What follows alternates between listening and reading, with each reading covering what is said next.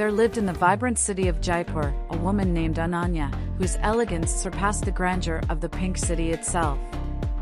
Clad in rich silk saris adorned with intricate embroidery, Ananya moved with a grace that captivated the attention of all who crossed her path.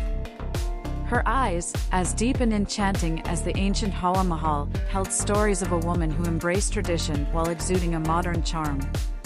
Ananya's days were spent curating her family's antique jewelry store, where the sparkle of gemstones echoed the sparkle in her eyes.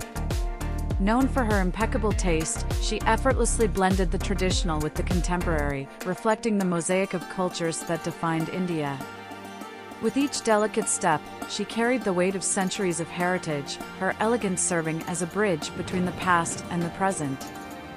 In the evenings, Ananya transformed into the heartbeat of Jaipur's social scene.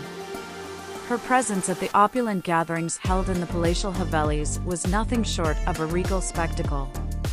Adorned in resplendent lehengas, she danced under the stars, her laughter echoing through the ancient courtyards, weaving a tale of timeless beauty.